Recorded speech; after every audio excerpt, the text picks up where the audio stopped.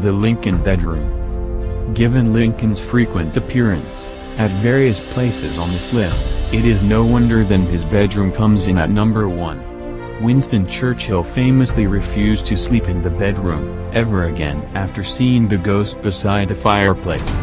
Beyond those already listed as seeing Lincoln in other places, he has been spotted by Presidents Teddy Roosevelt, Herbert Hoover, and Dwight Eisenhower, First Ladies Jackie Kennedy and Lady Bird Johnson, and presidential children Susan Ford and Maureen Reagan.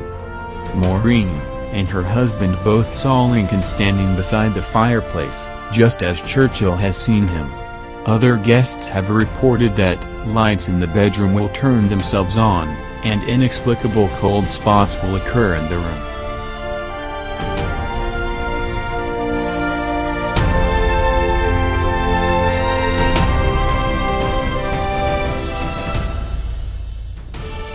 The basement. White House lore tells of something particularly dire lurking in the basement.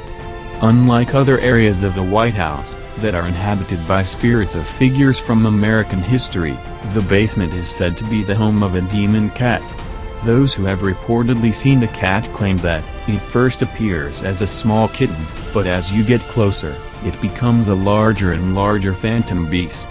According to the legend, many years will pass with no one encountering the demon cat, but, when it does appear, it serves as a warning of a great national disaster. The demon cat was supposedly sighted shortly before the great stock market crash of the 1920s, and right before President Kennedy's assassination.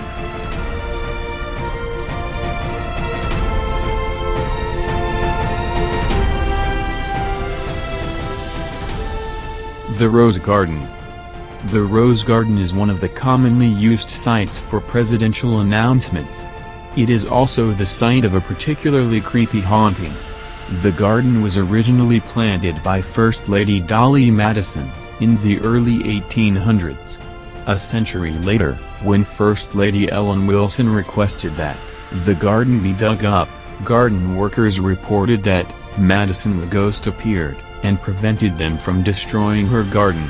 Since that time, other White House insiders have reported an occasional and inexplicable smell of roses in the White House. These instances are often credited to Madison's ghost.